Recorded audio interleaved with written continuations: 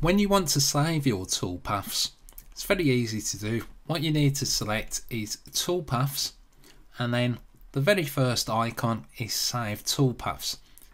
This opens up the Save Toolpaths dialog box, and it gives you all of the tools, all of the toolpaths that you've used in the right hand window. Now if you want to, you can move them over to the left so it doesn't save them.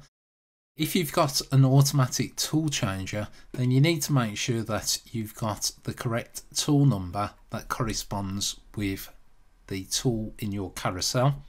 If you've got a single headed machine, then what you need to do is to select Save Toolpaths to separate files. So then what this will do, it will save each one of those to a separate file.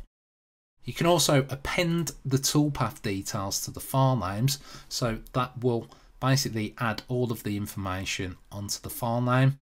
Select to browse, and I can browse to my applique folder, give it a name,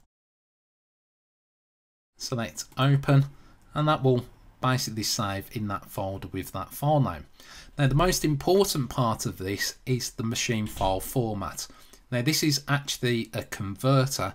This converts all of the toolpath information into a format that your CNC machine or laser will understand.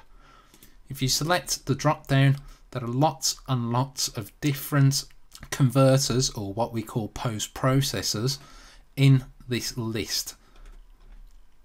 So come down, find the one that you want that will run your machine.